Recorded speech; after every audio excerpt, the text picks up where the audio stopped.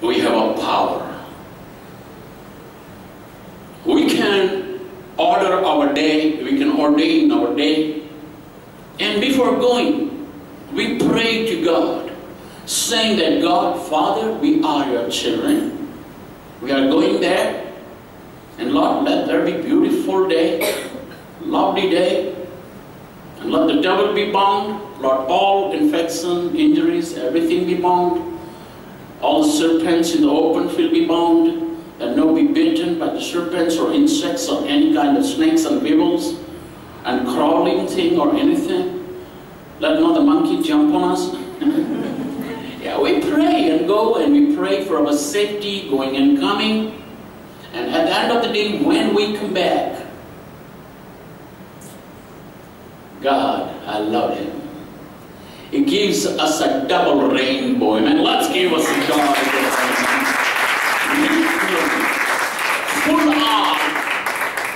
Full of the brilliant, full arc rainbow.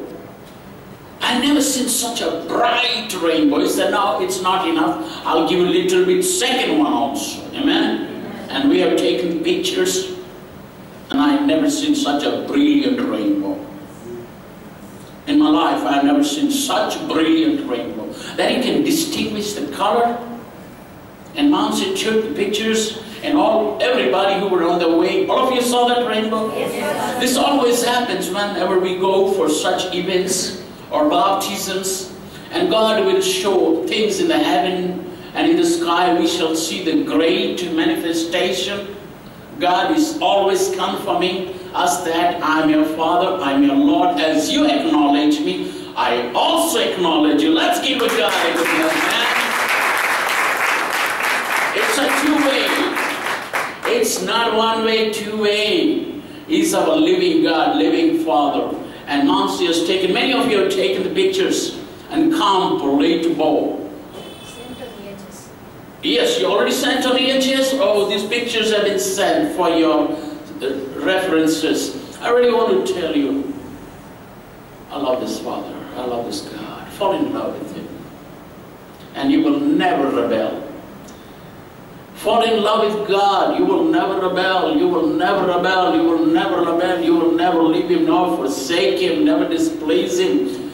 I want to tell you, it will bring you absolute obedience. When you will fall in love, you obey. When you say, God, I love you, people, you know what they do? They fight with their own friends, families, relatives, and they belch out on God. Today I'm not going to go to church. Why? I fought with my mother, I fought with my father, I fought with my neighbor. Come on, man. Your problem is the domestic, your problem is the social. Why take it out on God? Has God done something wrong to you? You know, I'm like this, you know. Come on. I have seen millions of cases like that. I didn't come to church, I was upset about this. Come on. Did God do anything to you? No. So how can you break the commandment of God? So are you throwing everything on God? Are you blaming for all your misconduct on God?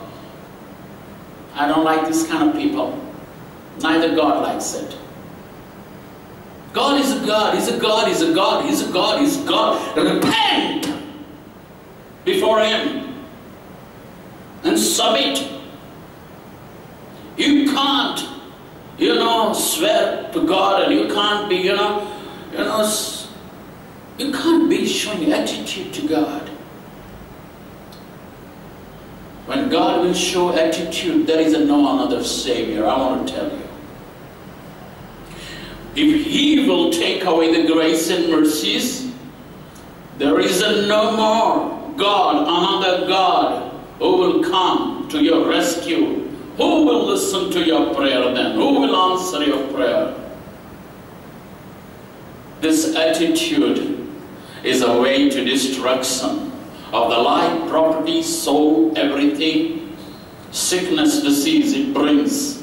When our children of Israel rebelled against Him, you know what happened? The whole Bible is history.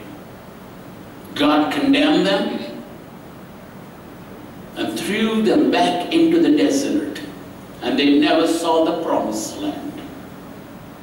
Let's be careful